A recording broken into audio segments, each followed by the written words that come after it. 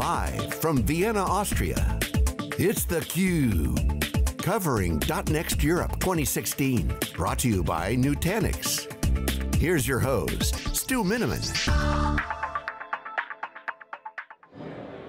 Welcome back here at the end of day one coverage of Nutanix.next in Vienna. Happy to have with me to wrap up for the day Kate Russell, who's a technology reporter and author. Hello, Thank you so Stu. much for joining me. My pleasure, my pleasure. All right, Kate, for our audience, tell us a little bit about your background, your day job, your interests, things like that. Okay, so I'm a freelance technology reporter. I am the longest standing member of the BBC Click reporting team, which is, those of you who travel and watch BBC World will know it's a BBC's technology program.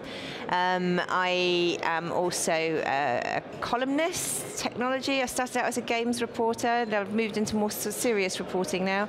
I have now three books out, 2 fiction books. My second fiction book came out just last week, actually. Well, congratulations. So I'm juggling about 1 billion different technology-related, writing-related kind of career roles. And I educate as well. I do education, speak in universities, and I chair panels and conferences on digital policy for the government and stuff like that. So yeah, Kate, interesting. Everybody talks about, kind of the modern economy. Everybody's juggling a lot of things, lots of different roles. You kind of personify that. You have to spread your risk these days, particularly in the media, with so many different branches of the media really struggling in the digital age to understand how they can monetize their product and their content.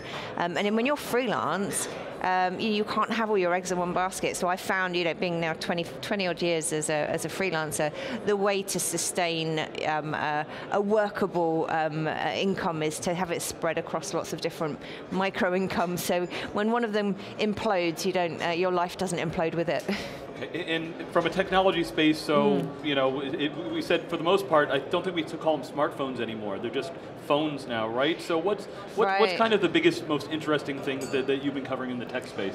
Well, as a technology reporter for the BBC, I get to do some really exciting stuff. So, I went over to NASA this year and went to see the latest work that they're doing on the latest space robots. Nice. So they've got this tensile robot, which they're working on, which will be about 20 years before it goes out into space. But, the Mars lander, the rover Curiosity, that basically weighs the same as an average sized full-grown giraffe, to give you an example. And in order to land it safely on the surface of Mars, the sky crane technology that they used to land it softly had to be able to hold the equivalent of 139 giraffes' weight, just to slow the velocity. So, when you consider how bulky that is and how costly that is in terms of fuel and various different other things, this tensile robot is like those squishy balls that you got as a kid with sort of like poles and tendons. So they weigh virtually nothing, a couple of kilos. They can be flat packed. So you can stack them in a nose cone of a rocket for launch. And when you get out into space, you just pop them open, hang the scientific payload in the middle of them, and you can just throw them at planets. They don't need to land softly because they just bounce. They said it looks like a giant buckyball, I believe. Exactly. Something like that. Yeah. So that kind of stuff is really exciting. Getting to see the work that they're doing and the work that they're doing with the air traffic control for drone traffic management, which is going to be a really big issue over the coming years. There's going to be like 7 million commercial drones in the skies over America alone next year, and that needs to be managed. And businesses need to be able to, profit in that business. It's a good business to be. The government wants it to succeed, but they obviously need to make it safe. But then, I also get to do really interesting things like look at policy discussion and, looking at the digital single market and how that's going to affect businesses across Europe is really interesting. Looking at how the new data protection regulations when we switch over to the GDPR is going to be really interesting. So I have kind of a very broad range of interests, right from space robots and drones and, and sort of really fun stuff like AI and robotics, all the way down to the nitty-gritty of sort of like policy and sort of like the startup sector in the digital area, because it changes every day, and that's what's so exciting about it. Yeah, absolutely. But we are fortunate to live in a very diverse time when it comes to technology. when it comes to diversity, maybe speak to what brings you here to the Nutanix conference, the activities you were working on today. Yeah, well, I was very kindly invited to come and do two things. So the first thing today I did was my workshop on diversity, equality, equality, get it? Very clever. Thank you very much. But profiting from diversity in the tech world, so I did an executive track. About 40 people joined me to talk about why diversity is good for business, and there's lots of studies now showing that sort of if you've got a more diverse workforce, then you're more able to attract and keep top talent. Your workforce is more in line with your consumers, so you should be more customer oriented. And also, there's a McKinsey study that's from earlier this year that actually shows you're 3 times more likely to be profitable than your equivalent companies that have a less diverse management roles. Because the problem we got with diversity across the board, not just in technology, but technology is, I think, only 26% of digital jobs are held by women, and that number drops off to about 5% when you look at management level women. So we're really struggling to fix the diversity issue. So I did that workshop, which was good today, and then tomorrow morning I'm chairing a panel with some sparky startups in Europe, looking at how, what it takes in Europe to be a successful tech startup, and indeed whether that is massively different from other parts of the world, what's to our advantage and what's not. But it's going to be a very quick panel, so we're going to be, it's going to be small but perfectly formed tomorrow morning. Right, yeah, Kate, totally agree, especially the diversity of ideas. If we've all been told that we can't keep doing what we're doing, but if we keep talking to the same people that we know, we're not going to change probably, because you need to talk to somebody else. So you need to have different opinions, be able to bring in people with different viewpoints that will be able to help change what's happening there. Absolutely, and you know what, diversity, not just gender diversity, ethnic diversity and orientation, identity diversity, it's a really big subject for a lot of companies, and right at the top of the big companies, they're all thinking about it, and they're all trying to work out how to do it. And there's been this momentum and this drive, really, and I've been 20 years reporting in technology, and I guess the last 5 to 8 years, there's been this growing momentum for, a real push to get more diverse representation in tech companies. And yet, when you look at actually pure IT jobs, only 16% of women hold those roles within tech companies, and within any companies, with the hard IT roles, and that number's been dropping by 0.5% year on year for a decade. So for 5 to 8 years, we've been pushing really hard to get more diverse representation inside tech companies, and we're failing. We are still losing 0.5% year on year. So, this is the drum that I've started to bang now. I've been banging my sort of diversity drum for, coming up for a decade now. And we need to look at what we're doing and see the will is there now, the awareness is there, the desire to change is there, but I think the methodology that we're using to make those changes, it's not working. So we really need to sit down and have a good hard look at what we're doing and say, okay, with all the best will in the world, what we're trying to do at the moment isn't working. Why not? How can we fix it? Yeah, Kate, it reminds me a little bit of, for decades there's been talk about, like IT needs to be greener. And when it was one of those things, we know we need to do it, but it gets pushed down the priority list. Diversity, I think if you talk to any executive, they're going to say they understand the value of diversity, but and it gets down to the tactical level, they made their decision based on however they were doing it. So how do we change the conversation? How do we, how do you move the needle on a big, tough challenge like this? Well, it's the statistic that last stuck in my mind recently about CEOs, 75% of CEOs have diversity, gender diversity and ethnic diversity in their top 10 list of priorities. So the will at the top is there, but I think what's missing maybe as we come down the management structure is that the kind of the the assistance and the additional knowledge and the training perhaps that's required to help the middle managers start bringing in a pipeline of good female candidates that can be progressed through the ranks. You know, it's really tough because there are so many things working against you. You know, we have a tendency to want to hire people that are like us.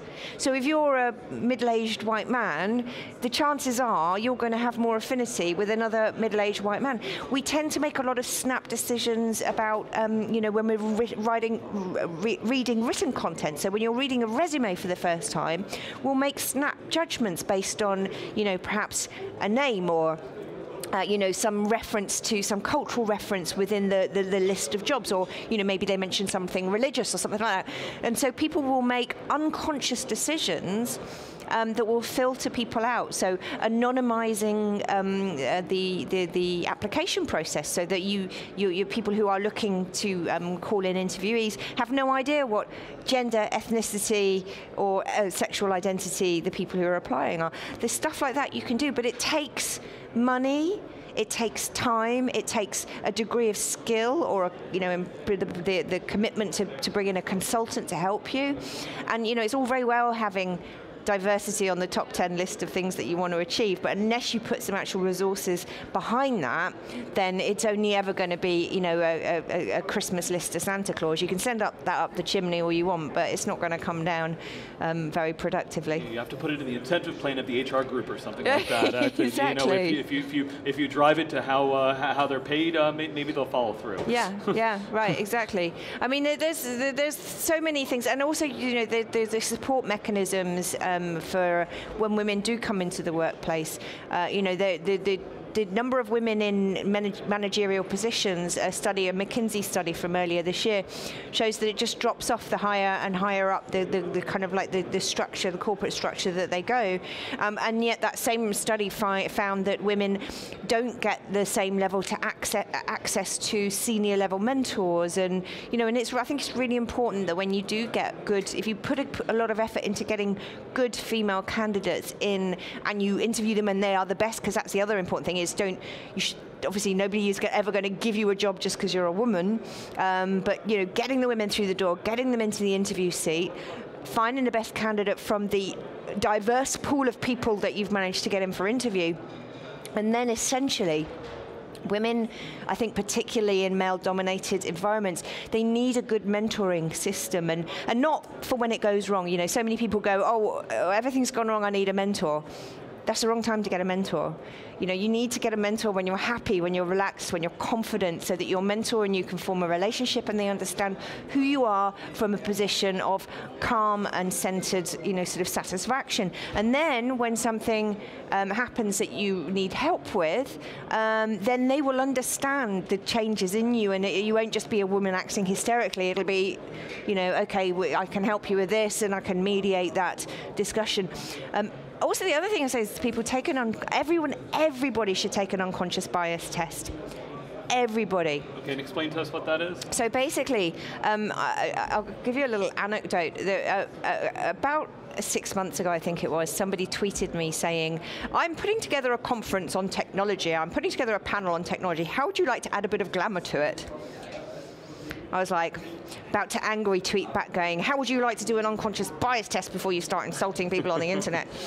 So an unconscious bias test is basically a test that throws at you a load of questions, and the one that I did was based on, you had to apply the name to the job and you know, and the roles and stuff like that. And it measures microscopic changes in hesitation and a time and stuff like that. So it's not something that you can just game, you know, and it's kind of obvious what the answers are, but it basically measures the time it takes you to do it. It reminds me of stuff I saw from Malcolm Gladwell's Blink, is to, you know, right, that unconscious bias, as you said, right, yeah. So you know, it turns out I suffer from unconscious gender bias. And I was shocked at first. I was like outraged with myself. Or, you know, I took myself outside and slapped myself around the head with a wet fish. But as it turns out, I was a teenager in the 1970s and 80s, and so you know, some of the biases of that era naturally rubbed off on me. It's called unconscious bias for a reason. But when you're aware of it, you can own it. You shouldn't try and change yourself, but when you're aware of it, you can own it, and you can recognize it in others as well, more importantly. So when somebody says something to you in the workplace that you think that's a bit sexist, you can actually check yourself and say, well, he's a middle-aged guy in his 50s. So, you know, I'm gonna discuss it with him, and I'm going to let him know how I feel. But rather than going from a position of anger and you know, sort of upset, you can go from perhaps a slightly more centered position of understanding that I don't know if you realize what you did just now, but this is how that was to me, and this is why maybe you should think about changing the way. And I think it just allows you to have a much better, warmer dialogue with people rather than instantly getting into a sort of like a crunch conflict situation.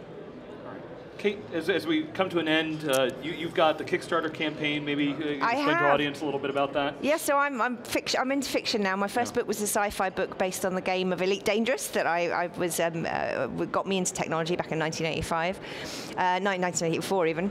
And so my second book of fantasy fiction came out last week on Amazon, A Bookkeeper's Guide to Practical Sorcery. And right now I'm funding a crowdfunder to have the audio book read by Brian Aldridge from The Archers, Charles Collingwood, if you know The Archers. He's got a wonderful British accent like this. And when I heard him reading another book, I was just like, that's the guy I want. So, but he's quite expensive. So I'm funding it right now on Kickstarter. So it's a Bookkeeper's Guide to Practical Sorcery Kickstarter under my name. If anybody wants a good audio book. All right, well, Kate Russell, really appreciate you helping me come close out day one. We're going to be back with the second day of coverage here from the Nutanix.next conference in Austria, in Vienna, Austria. You're watching theCUBE.